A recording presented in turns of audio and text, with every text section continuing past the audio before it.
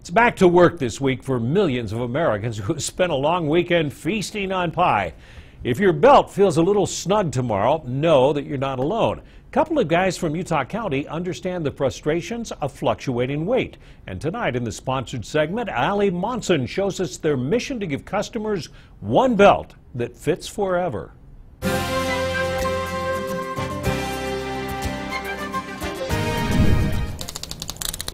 A basic strap, no holes, it's really simple. a shiny buckle, and a built-in ratchet that fluctuates by fractions of an inch. With each and every one of these teeth, you have a different size. 3 components that seem simple separately, but together create what might be the last belt you ever buy. It's never too big, never too small, always perfect. It's a concept childhood friends Zach Holzapfel and Jeff Jensen say they always knew would take off. What they weren't initially prepared for was just how quickly that would happen.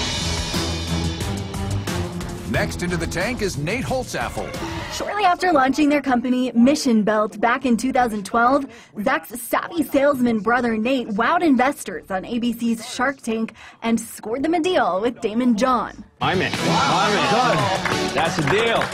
Today, the Provo-based company has sold nearly 2 million Mission belts and raked in more than $25 million with the help of its 35 employees. That's what I'm going with, Steel WBK. And as business expands, so does inventory. Right now, the guys are buckling down on a business plan to roll out a women's line next year. You like the prototype? This is our warehouse. This is where the magic happens. The best part, the investors want others to succeed too.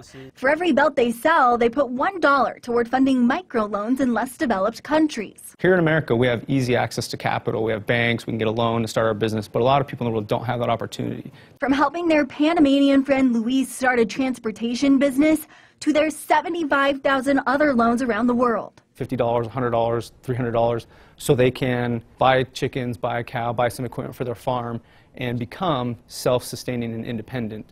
The philanthropic business owners are finding personal fulfillment in their work with the mission behind their belts. And that combination, they say, is something they hope aspiring entrepreneurs will realize just clicks. Jump 2 feet in, because as an entrepreneur, you got to gamble a little bit. You have to commit, and you just need to prepare to be successful. In Provo, with another Utah success story, I'm Ali Monson. I could use one of those.